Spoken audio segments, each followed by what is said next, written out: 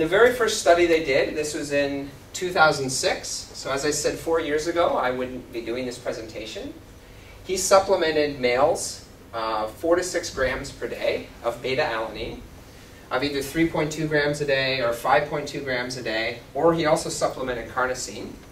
And you can see over 4 weeks he got a 40 to 60% increase in the amount of carnosine synthesized in the muscle. So indeed, supplementing beta-alanine can improve and increase the amount of carnosine that you have in the muscle. Here's the individual responses from that data. Regulatory always likes to know does each individual respond? Yes, each individual showed an increase in their muscle carnosine.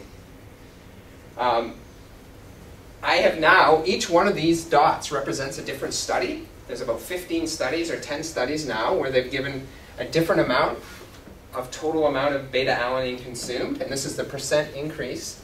And you can see that over about 3 weeks, if you take 150 to 200 grams of beta-alanine, 3 to 4 grams a day, you can expect a 40 to 50% increase in muscle carnosine. So any expert around the world that works on this would undoubtedly 100% say, no question, beta-alanine supplementation will increase muscle carnosine. Every single study has shown it. That's totally clear.